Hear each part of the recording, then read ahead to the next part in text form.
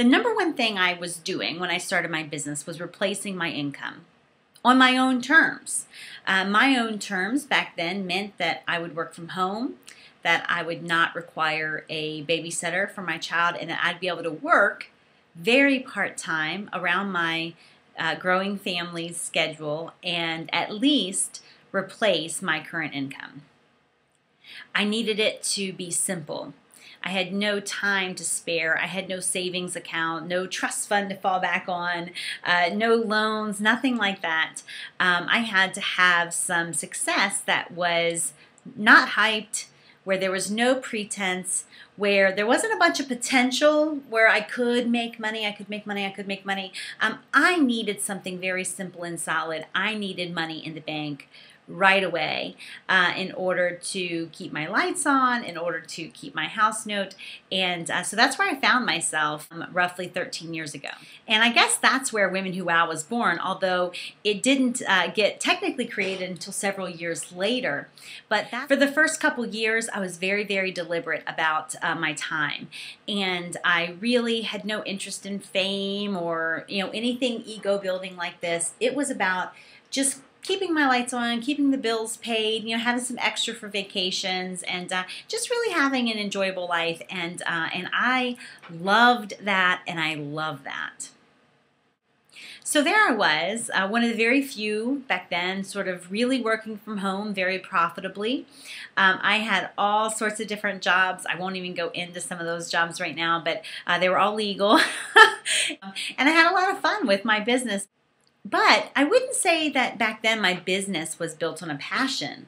Honestly, I was not super passionate about my work. I was passionate about what my work provided me, which was the ability to stay home, raise my own kids, and live according to my own set of priorities. That's where my passion was. My business, the work I did, was not my passion. But soon that would change. And I went from my original sort of business, I made $63,000 that year, and I was essentially an at-home secretary, to partnering with a former mentor of mine and opening up a human resource business, to really cutting off all forms of income to my house to begin what was really the beginning seeds of Women Who Wow.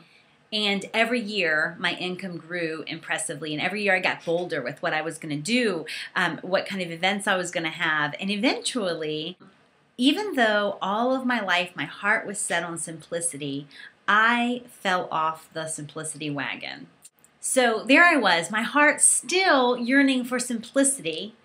And even though I knew better, here I was rushing from airport to taxi to hotel, from hotel to taxi to airport. And finally, I sort of woke up. There was something that I saw that just kind of shocked me into the reality in which I was living. And while it was like a dagger at the time, I am so thankful for it, because as soon as I saw what I saw, I began to plan time to sit down and really take a look at where I was and where my business was. And I was shocked with what I found. I stopped and slowed down long enough to look at my own numbers, my client numbers, my income numbers. I really just stopped to kind of take a business accounting of where I was.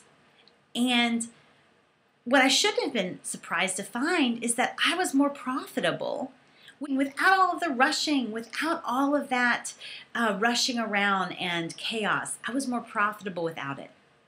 And so I came back to what my heart yearns for, what my path is in business, and that is simple, measurable success. This doesn't mean small success. I can tell you, it can be wild, even unreasonable success, but it can still be simple and measurable. And that is what we're about here at Women Who Wow. No hype, no pretense, no posturing, none of that.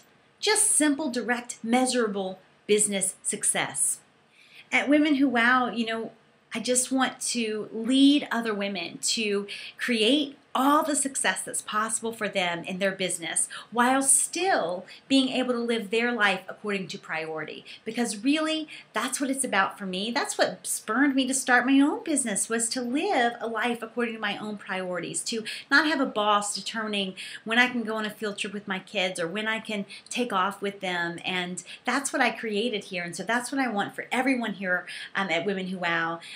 Consider Women Who Wow your place to come to be encouraged, empowered, and equipped for wild, unreasonable, and simple success.